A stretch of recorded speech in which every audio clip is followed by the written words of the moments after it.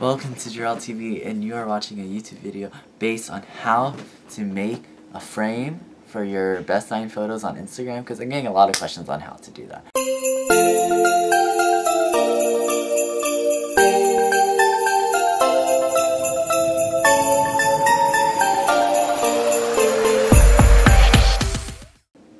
First step, log to your phone, right?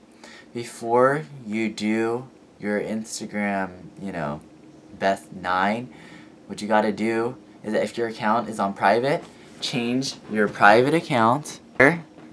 You click that, then it's gonna ask you to change it to public. If you are on private, click OK. After you're off the private account, you're going to go to Chrome or Safari or whatever device you have. So you go on the internet, right, to the site called 2016 Best 9. So search that up on Google. It should show up as your first thing. You click 2016, load up a screen saying, get your 2016 Best 9 on Instagram. So what you're gonna do now is that you're gonna pick you put your username in. So for example, I'm gonna put Jarrell TV because I have a public account for that. So after this, it's gonna take a little while, so I'm gonna speed up the video because I don't want you guys waiting too long. Oh, there you go. See? Now it pops up, and these are my best 9 photos. So basically, it'll load up a screen showing your 9. So remember, you have to put in your username.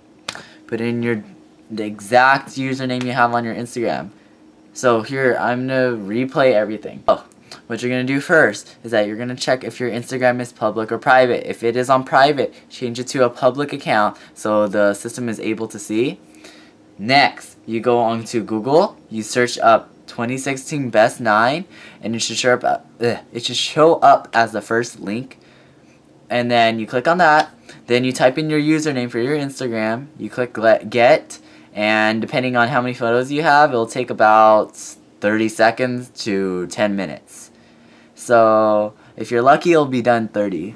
But other than that, I hope you guys have a great new year. And if you have any questions about doing this, please don't be afraid to ask on the comments below. So 2016 Best 9 for Instagram. Have a happy new year, everybody.